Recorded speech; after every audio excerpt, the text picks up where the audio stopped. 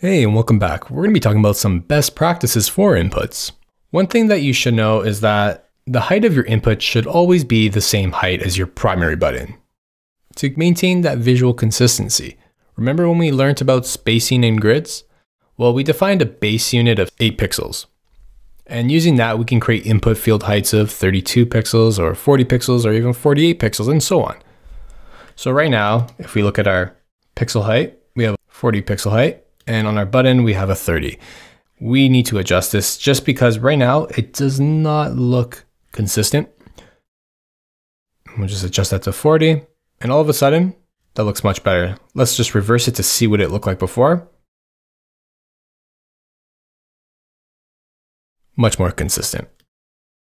And we can just make sure that it's spaced. You can leave extra space if you want at the end, but that looks much more better than it did before. Another thing, your input field length. All inputs in a form should be the same length, but that's just basically a guideline. That varies depending on the type of answer you may ask the user to answer. A good example is when we ask users for their credit card information. Let's take a look at the CVV number.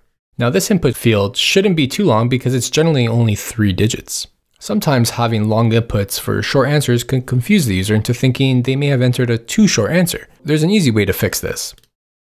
What we can do is we can just shrink this, shrink that. And what I'm doing here is I'm holding Shift and Control, and I'm just going to nudge that over. And if you don't know what a nudge is, up here in my bar, if I go to Preferences and I go to Nudge Amount, I have a big nudge of 10. I would probably set that to my base unit or some variation of it. So I'm going to set it to 4. And you'll notice that if I hold Shift Control, I can decrease the width of this frame based off of my nudge amount. So I have 4, 8, 12, 16. And there you go. And now everything looks like it's spaced properly. And that looks much better. So if we go back and we look at what it looked like before,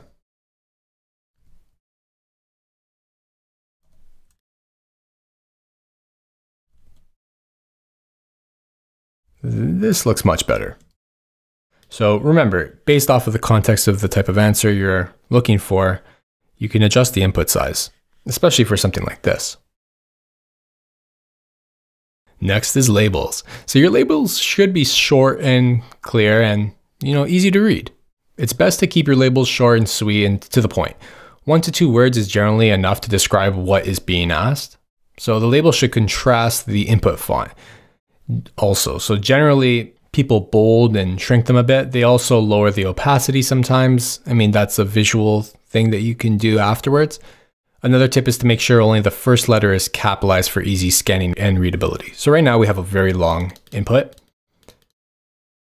And all we want the user to do is type their first name. So the easiest way to do that is just to ask for first name. And that's it. I wouldn't capitalize the second word. I like to just capitalize just the first one and let the rest drop to lowercase. That also depends on the type of input. You could be asking for some information that needs to be capitalized, like CVV. That is another example. It's just based off of context, but generally this is what I do. This is kind of like a semi-bold. You can bold it just a bit to contrast whatever's in the input. Let's see if we can change this input right here. These are my components. We got label, nope. What do we got here? Default, or we can do active. And if we go into our, okay, well, we'll get to that in a second. But generally, yeah, make sure that your label differentiates from your input. So I'm going to just write some text in here. So there's my first name.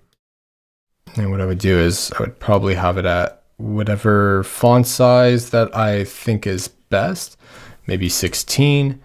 And that would be something like a regular at 100%.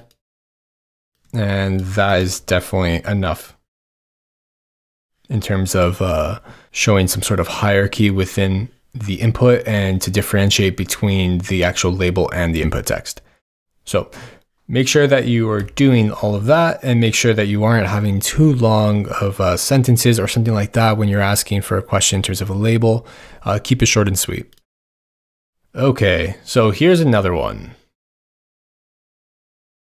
Now, placeholders. Now, this is another thing that people debate a lot over.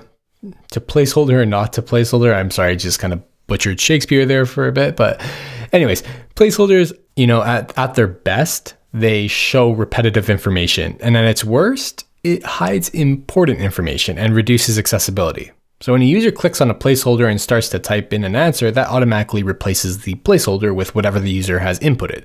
And this can be a problem if the placeholder is being used as a label or a hint. At that point, the user can no longer see that text and can't review their answer.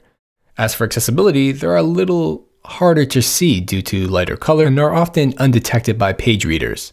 Let's take a look here. So right now we have spouse's birthday as a placeholder, and yeah, that is not good. So what we can do here is just remove this text.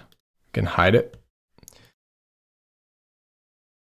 And we're just going to duplicate that. And what we can do is just type in spouse's birthday.